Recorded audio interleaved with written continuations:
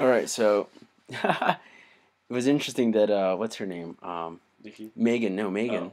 Oh yeah. Yeah, when the first thing that she didn't even say your name to me, and she said that you guys are going to click, Yeah. right? And to be honest with you, man, I looked at you and I was like, Yeah. like I'm gonna click with this guy? What the hell? No, but yeah, it's true. It was an interesting experience. So and then we met what, a couple of days ago, Yeah. and here we are in your place, 2 hours away from LA, in Lake Arrowhead. Who knew? Um, I mean, you caught me as an interesting individual, but you have your own expanded ideas, but they're based on, of course, the lots of research done on your own. Mm-hmm. So that's very interesting. So that's an interesting of in itself, because a lot of people don't really do that. So you come across as an interesting individual, so I thought I'd pay attention to you. So I'm here trying to see if we can extract interesting stuff from you. Yeah, Mining absolutely. stories. Uh-huh. So you had aspirations on you told me that you have an interesting group online. Yeah, And well, it's a Facebook group right now, but I mean, eventually, like, it's the only method I've really been able to utilize at this point. But yeah, I've been doing it for a few months now, and basically, it's called the Superhuman Activation Resource Group, Okay. and it's an open group on Facebook. Anybody can join that wants to. I've got about 115 people on it right now, so I actually do have quite a few people that I've just met randomly and that have that are now a part of that group. And so, yeah, basically, it deals with Kundalini activation and then what I call superhuman activation. Or What's a Kundalini activation? well, Kundalini is one of the types of energies that you find in the body that powers our body. But basically, um, you raise it or it uncoils from the base of the spine and then is raised up the spine and activates the chakras. So like there's actually I don't know, when people talk about meditation, I feel that they're not specific enough.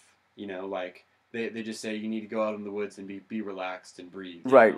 That's the But problem that I really have with meditation, because I really want to meditate, yeah, and I feel like I know and I understand the value yeah, behind meditation, but I oftentimes don't understand what it's all about. And they're, yeah, oh well, it's just peaceful. You calms your nerves, and I'm yeah. like, yeah, I understand what it does, but how do you do it? Right, exactly. And like there's really very little like useful information. I mean, it's out there, but it's just it's buried in 2,000 pages of like a Hindu some Hindu text or even the Buddhist stuff. They don't really get right down to the point and tell you like here's what's up. Like with the Om, it's one of the Yeah, we were out at yeah. the Yeah. what do you call this? A crystal. My crystal circle that I have out in the woods. It's All right, so he has this crystal circle out in the woods. It took us like 20 minutes to get there, and yeah. it was out of nowhere, and it was like a Blair Witch project, but in the reverse, because it was for good things. Anyway, we'll show you that. Yeah. But So you basically, did those ohms there. yeah. I've structured the area that I meditate in a way with quartz crystals that I found naturally around my house. And so I've structured it my meditation area out in the woods in a way that basically circles energy much easier. And that's what the Om is really just a circle where it's like the beginning and ending of all sounds, starting with the most open sound and ending with the most closed sound. And the Ah corresponds to the bottom of the chakra system, and the corresponds to the top of the chakra system. So what the Om actually is trying to connect the top of the chakra system and the bottom through raising the energy up your spine. So that's what it sounds like. It sounds like Aum. That's just the sound of that energy moving. And I never heard those, like, it's always right. but I never heard it broken down. Yeah, until yeah, that's that moment in the circle. and that's really the one of the main problems that I have, and specifically because I gained a lot of the knowledge that I've used from Tibetan texts, tantric texts, and things like that, Tibetan Buddhism, and also Hinduism. But I disagree with many of the things, and I really think that they have a lot of information that they're not giving us, and that they're really layering it in a lot of you know things that it doesn't need to be layered with, that you need to decipher through, But is it? Do you suspect that it's something that we probably shouldn't know, or is it something that? Because I have a feeling like if everybody knows about like something crazy shit like Mm-hmm. that, you might be caught in like Well, maybe that information is not for everybody. misusing the energies. Like if you had energy, then you could possibly misuse it, right? If you were given superhuman capabilities, and then right you blew up the whole planet, right? And that's basically why not everybody is activated superhumans, because there's a certain responsibility that needs to happen before you're able to channel that kind of energy. But uh, So you can yeah. help me activate my superhuman.